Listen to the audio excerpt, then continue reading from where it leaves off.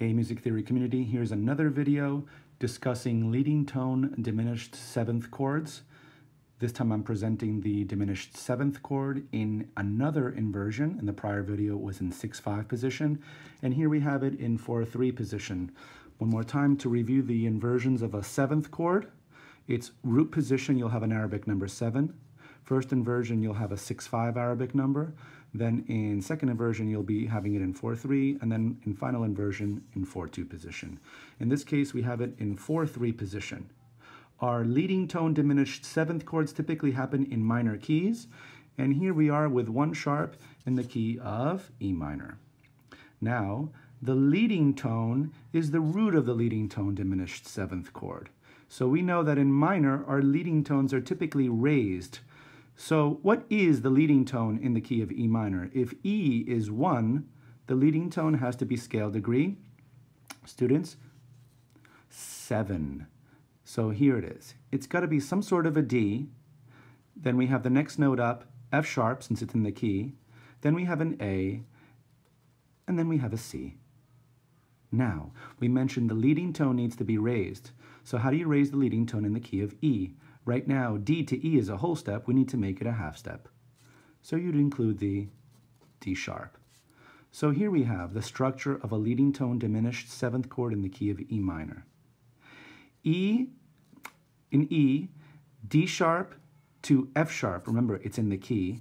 So D sharp to F sharp, D sharp to F sharp is a minor third. And now from the root, from the D sharp to the A natural, we hear it's a diminished fifth. And then finally from the D sharp to the C, that's your diminished seventh. So in total, all the notes together, D sharp, F sharp, A natural, C natural, fully diminished seventh chord. Now in this chord, the D sharp is the leading tone and it must resolve up in the next chord. Now, what to do next? The seventh of the chord must resolve down. So the C must resolve to a B and the D sharp must resolve up to the E. Now let's look at the notes in this chord. In the key of E minor, this chord is spelt how?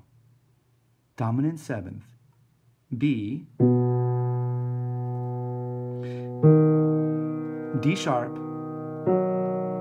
F sharp, and then students, A. So again, B, D sharp. Why am I including a D sharp? Because it's the leading tone. I need to raise the leading tone in the dominant seventh. And here's the F sharp, it's in the key, it's scale degree 2, and here's the seventh of the 5-7 chord. The structure of a dominant seventh chord is root to third, major, root to fifth, perfect, and root to seventh, students, root to seventh, minor.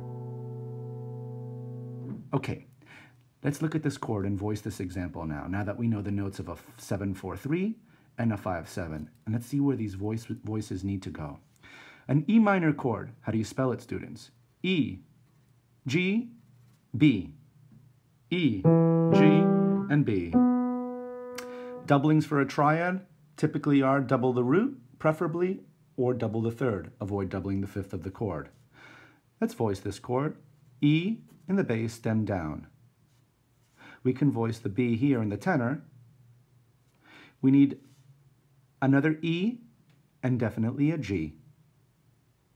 Another E, and definitely a G. What can we do, students? Here's your other E, and here's your G. Again, there are many options for voicing chords. So here's E and E, the G the third, and the B the fifth of the chord. Now we need to head off these notes smoothly into this next chord. So what is the bass note going to be? What is the bass note going to be? In this chord, we know the chord is spelled 7, 2, 4, and 6. but the chord is now sitting in 4-3 position. So that means it's not in root position, it's not in first inversion, it's in second inversion. The bass note would have to be the A.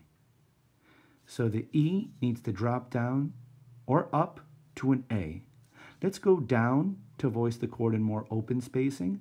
Here's our A stem down, no more A's. Now we need a D sharp, we need the F sharp, we need the C. Where can we head off to those notes from these notes? D sharp. From the B, can we find it? From the G, can we find it? I think we can find it smoothly from the E. And remember, we need to raise the D sharp because it's the leading tone. If it were a D natural, it would be a lowered seventh, and it wouldn't complete the fully diminished seventh chord. Now, we have a D sharp, we need an F sharp and a C. F sharp possibly in the soprano. And then the C best in the tenor. And notice how all the parts move smoothly by step up to the next. Now, let's remember the structure of this chord and the voice leading needs of this chord. What is the seventh of the chord? It's the C.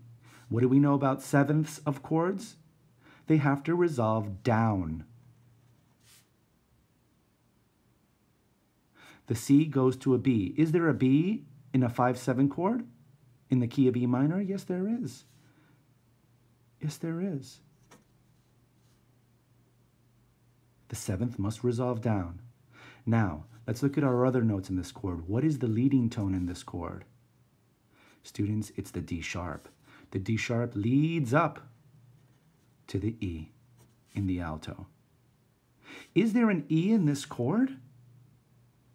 No, there isn't. So in this case, the D sharp cannot resolve to an E in the 5-7 chord. When that happens, you need to remain on the common tone, and the common tone is the D sharp. So you have a D sharp in this chord and a D sharp in this chord. They're both the leading tone. And then finally, we remembered that the leading tone needed to resolve up here, needs to resolve up here. And finally, students, you can resolve it here to the E. You must remember that. Leading tones resolve up. So we have our alto part completed. Why don't we complete our bass line? What is the bass note of a 1 chord in the key of E minor? This one's kind of easy, students. E. Stem down. What's the bass note of the 5-7 chord? B. Stem down. Now you're seeing something interesting happen here. There are 2 B's in the 5-7 chord. We know that we have 4 individual notes, so we prefer not to double. Now we're going to get into one of those rare instances where you have to double because the bass note needs to be the dominant, and you had to have moved down to the B because the 7th of the chord has to resolve down. So now we're doubling up on the 5th of the chord. We have a leading tone. We must include the 7th of the chord, or else it wouldn't be a 5-7 chord. What note is the 7th of this chord? It's the A, students. Now we will be omitting one note, the F sharp. That's the only note that you can omit in a dominant 7th chord. You need to have the root of the chord to call it 5. You need to have the leading tone, and you need to have the 7th of the chord. So in this case, we're omitting the 5th of the chord, and that will happen on rare occasions. Notice how if this were an actual piece of music, you could have had a passing tone connecting the F sharp to the G to the A. Okay? Now, what's the 7th of this chord? Not the leading tone, the 7th of the chord. 7 up from the root of the chord, which also happens to be the bass, since it's in root position.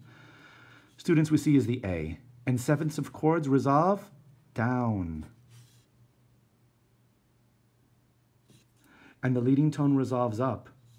And this note, the B, it's the root of the chord. It's the dominant. What can we do with that B? Are there any common tones between a 5 chord and a 1 chord? A 5 chord is spelled 5-7-2-4. And a 1 chord is spelled 1, 3, 5. There is 1. Students, you can maintain the B common tone. Okay, so we have our example pretty much finished. Let's go through some playings of it. Here's our first chord, 1 chord. Now the next chord. Fully diminished 7th chord with the A in the bass, since it's in 4/3 position. And now that one heads up to the dominant. And the 7th is in the soprano and it resolves down. One more time, chord 1, chord 2, resolves up, leading tone in the alto. Okay, so one more time just to review. The 7 diminished 7th chord is a leading tone 7th chord. It's got 4 notes in it, and the notes are 7, 2, 4, and 6. 6 is the 7th of the chord, the 7th note above the root of the chord. Remember, the root of the chord is not in the bass because the chord is sitting in inversion, in 2nd inversion. And in this case, it headed to a dominant 7th. We had to resolve the 7th down to the B, and that forced us to double up on the root of the chord, and in this case, a rare case, omit the 5th of the chord and have the 7th, the leading tone, in the root. We maintained the root of the chord in the tenor since it was the common tone. Last playing, students.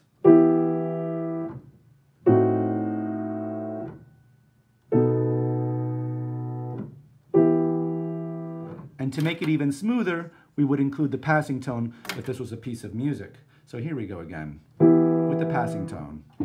Opening again.